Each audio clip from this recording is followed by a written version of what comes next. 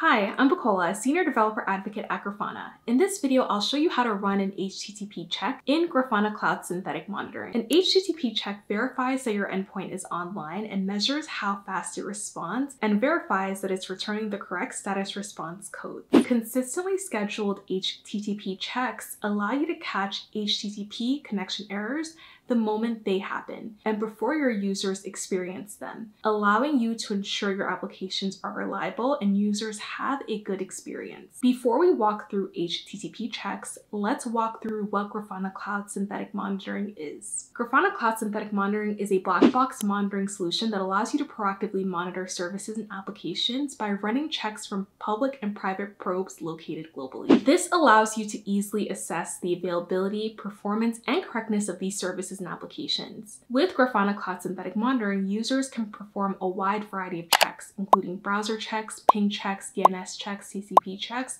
to name a few check options. Let's return back to HTTP check and walk through how to set up your first HTTP check with Grafana Cloud Synthetic Monitoring. An HTTP check is one of the simplest ways to validate that your application is available and responding correctly. With Grafana Cloud Synthetic Monitoring, you can send a request to an HTTP or HTTPS endpoint to measure uptime, track response latencies, and capture errors. These checks can be used to validate return status code, validate response headers using regular expression, and validate response bodies using regular expressions. If you'd like to configure more complex validations, please check out a multi-step HTTP check and scripted checks. HTTP checks can run from over 20 plus managed locations from around the world or from private probes within your own network. The results give you clear insights into your application's health and performance and can trigger alerts to keep you informed when issues appear. Let's now walk through the steps required to set up your first HTTP check. For this tutorial, we are using Grafana's demo app, Quick Pizza. To get started, you'll need a Grafana Cloud account. Once you're on the homepage, open the main menu and navigate to Testing and Synthetics. Select Synthetics and Checks, and then click Create a Check.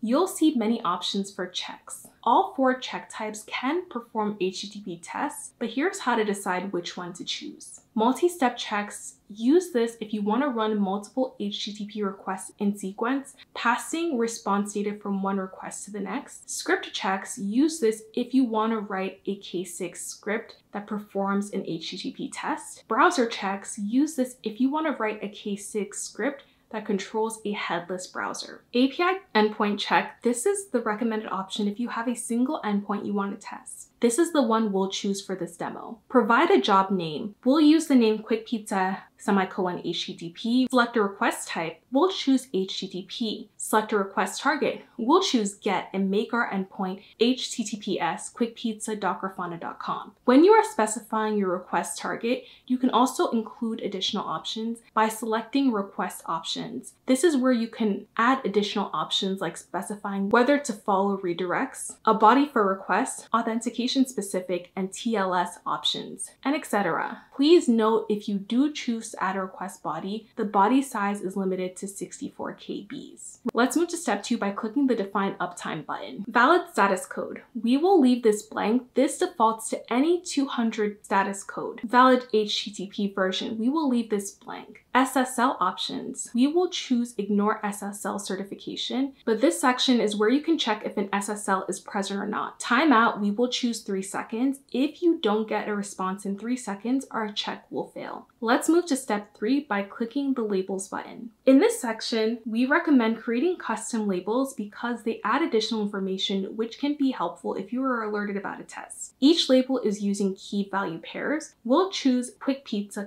test. Let's move to step 3 by clicking the Execution button. In the Execution section, you can choose between public and private probe locations. Here you can decide which probe locations to send the request from. We'll choose Montreal, Jakarta, Stockholm for this example. You can also set up a private probe, but we'll stick to public probes for this example. Further down on this page, you'll find the option to set the test frequency. We will configure the HTTP check to run every 1 minute. Notice the additional information provided about the estimated executions expected to occur per month. Let's move to step 4 by clicking the alerting button. Effective alerting is essential for synthetic monitoring. When metrics deviate from expected performance, alerts are the most effective way to increase awareness and trigger necessary actions based on those metrics. You have 2 alerting options: per check alerts or legacy alerts. Legacy alerts allow you to create alerts based on pre-configured alerting sensitivity thresholds. We recommend per check alerts, which allow you to create alerts based on the number of check failures in a specific time window, or if there is a TLS certificate failure, or by latency threshold.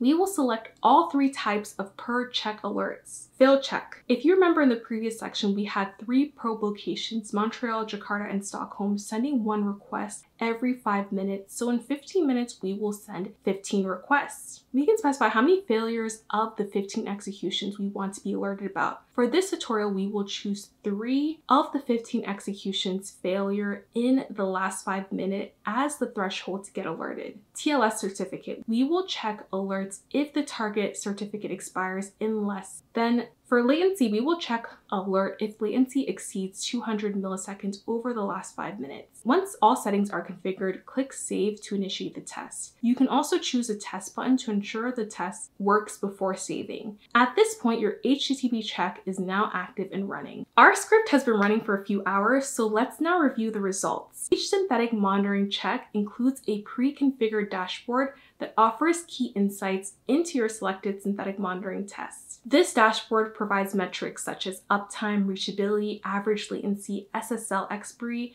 and frequency. As you scroll through the dashboard, you'll find additional charts that offer deeper visibility, including response latency by phase. Additionally, you can see response latency by probe location. All data and visualizations are updated in real time as the test continues to run, allowing for continuous performance monitoring and faster issue detection. There you have it. You now know about Grafana Cloud Synthetic Monitoring solution and how to create an HTTP check. You can check out Grafana Play Synthetic Monitoring to see a dashboard with a variety of running checks. If you want to learn more about Grafana Cloud Synthetic Monitoring, make sure to check out the documentation. See you in the next video.